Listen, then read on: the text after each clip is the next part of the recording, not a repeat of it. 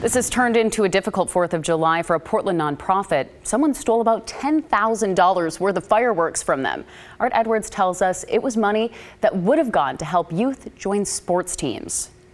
The container belonged to the Peninsula Optimist Club. Inside were fireworks they were selling at their stand outside the Fred Meyer store at North Lombard and Ida. They found out what happened first thing in the morning when they went to open up. My first thought was, oh, the last night's crew left it unlocked, and oh my goodness, everything was gone. It was one of 3 fireworks stands they operated this year, staffed by students and adult volunteers. This one is at the Optimist Tree Lot at North Lombard and Chautauqua.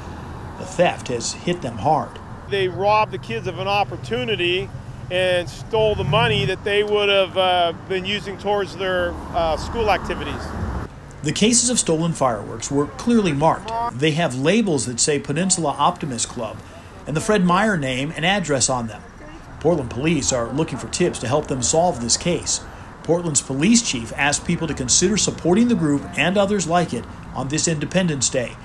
That's what happened for the Optimist Club as people heard of the stolen fireworks. By early afternoon, they had sold most of the fireworks they had at this location. We're really appreciative. It's proud to see, people from the metro area that could have chose somewhere else today, but they came here today.